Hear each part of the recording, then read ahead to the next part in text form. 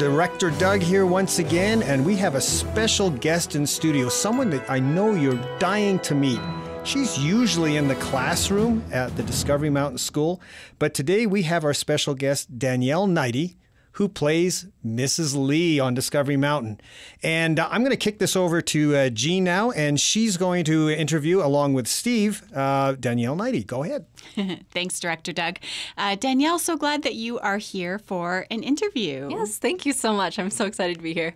You're one of our almost original cast members, I think. I'm trying to remember, what season did your character start? Season 2. Producer Steve is holding up 2 fingers here. He knows. Season 2. So almost right from the very beginning. Well, it's exciting for our listeners to get to know the person who plays Mrs. Lee just a little bit better. So getting off with the questions right away, what is your regular day job? Okay, so I am an entrepreneur. I am a stay-at-home mom as well as a massage therapist. I own my own business I run out of my house. And I am an independent consultant for 31 Gifts. We do bags and thermals and totes and all kinds of fun stuff. Great for Christmas. Awesome. Nice. And very often we get to have Benjamin with us here in the studio, your son. And my assistant director. He's the assistant director. That's right. He's got to make sure that the on-air sign. That's right. In fact, he's looking through the window right now. Hey, Benjamin. Hi, Benjamin. He's waving back. Yeah. So Danielle, in what ways are you the same and the opposite of Mrs. Lee, the character that you play? I am the same as that I have a sister. I actually have 3 sisters. Right. What's really fun is my sister in Discovery Mountain, Kate Ward, is my actual sister. That's right. Madam Manager is actually another of my sisters. And in the mini episode, A Grand Mistake, my other sister, my third sister, plays Lou in there. And that was her first role. And we're trying to get her back in. She's a little... Yeah, it took us a while. It took us a while to get her really in here. did. We had to badger her for a long time. So that's one of the ways I'm similar is that I do have a sister. I come from an all sisters home. I love learning, and I think as a teacher that's something you have to do. And I am in the process of teaching my son, and we're doing kind of a unofficial pre-K right now.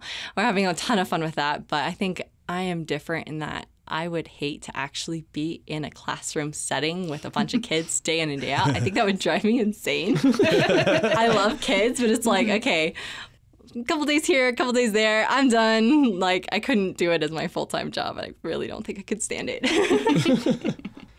So hopefully we have a different answer here, because in multiple interviews we've had this, there's one pizza. Yes. Is that your favorite food? No, actually, Okay. it's not. It's Oh, not. good. Okay.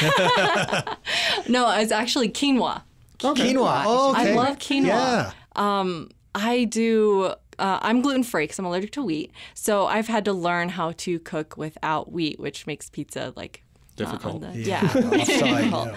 I still enjoy pizza, but no, that's not my favorite. But quinoa, I like doing savory quinoa for breakfast with like sauerkraut and avocados. Ooh, that and sounds good. I've done sweet quinoa with like cranberries and coconut shavings. And I've actually tried a quinoa bread. Oh. It was flatbread. It was really good. Really? And I'm like, there's just so many things. Quinoa pasta is probably the best gluten-free pasta you could possibly find. I still don't like spaghetti. Gluten-free spaghetti is just nasty. Just don't even go there. But if you get like macaroni or like some of the other penne or whatever, it's like, okay, that stuff's a lot better. But yeah, spaghetti, just don't even go there. It's not, no. Maybe you can share one of your recipes with us and we can put it in the show that'd be notes awesome. for this Cool. mini. Yeah. We'll put it on a mini or post it on the website. Yeah. Absolutely. Yeah. Well, guess where we're going to dinner tonight? Danielle's house? Absolutely. Come on over, guys. Come on over. We're going to have some quinoa. That sounded delicious. Sounds very good. Very good. This is a tough question, but what is your favorite Bible verse? And it's tough probably to choose, isn't it? It's very, very difficult to choose. I've had a lot of different verses over the years that have gotten me through different times in my life. But like right now, aside from chapters, like I literally love chapters like Revelation 21 and 22, where it talks about heaven and Christ coming back, and Psalms 91 about God being our refuge, and Psalm 23, he's our shepherd. I think my verses that I'm really attached to right now would be Psalm 37, 3-4, where it says, "Trust in the Lord and do good. So shalt thou dwell in the land, and verily thou shalt be fed. Delight thyself also in the Lord, and he shall give thee the desires of thine heart." And one of the other ones is Revelation 22:20, where it says, "He which testifieth these things saith, Surely I come quickly. Amen. Even so, come, Lord Jesus." And one of the things I love about that verse is in that chapter, Revelation 22, he says, "I come quickly" 3 times. So it's just that reminder, like, I'm coming quickly. Like, see, people say, he's coming soon, but, you know, it's going to be, no, he says, I'm coming quickly. When he's ready, he's going to come quickly. And that just brings me such hope. Like, we don't have to survive in this world much longer. He's coming, and it's going to be quickly. Beautiful promises.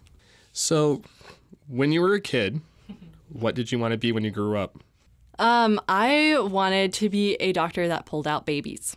Aw. And I was like 3. That's very specific. I was very specific. And that's all they want to do, just that part of it. Yeah, that was it. You know, that's all I had in my head was like, I just love babies. I was the youngest, of 4 girls. And yet, like, that was something that's like, I wanted to be involved with babies. Like, I just love them.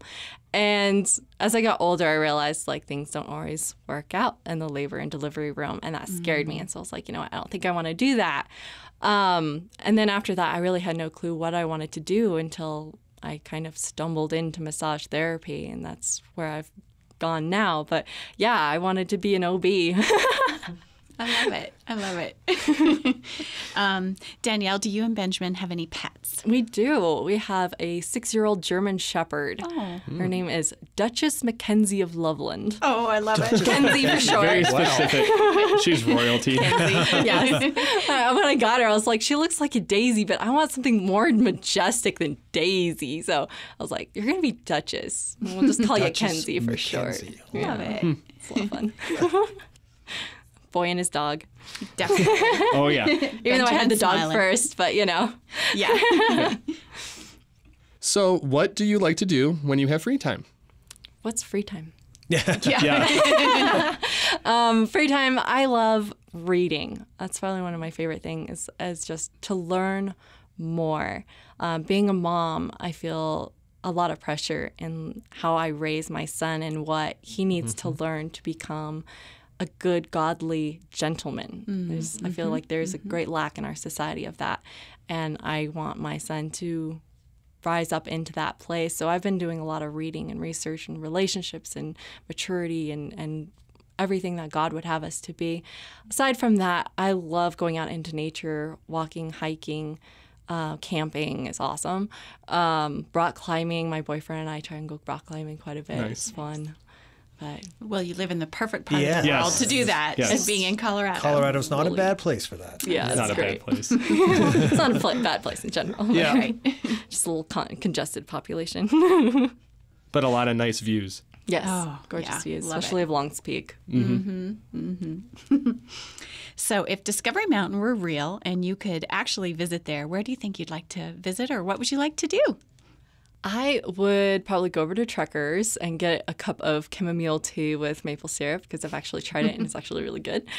And then I would probably grab Mr. Simon and Natasha and Michelle, and we'd go for a ride in Bluebirdie. Yeah, Love nice. it. Love it. You know, some of the scenes that I've really enjoyed hearing come to life are some of the scenes where Amanda Lee and Miss Michelle and or Natasha like talk about things that I think our parents who are listening with the kids can really relate to. Yeah. And that's been really neat for me to hear how you ladies interpret that and bring it to life. So imagining you all on the plane with Mr. Simon, that makes me happy. I wish that could happen in real life. Have so much fun, honestly. Photoshop. Photoshop. There you go. Not the same. I know, I don't think so.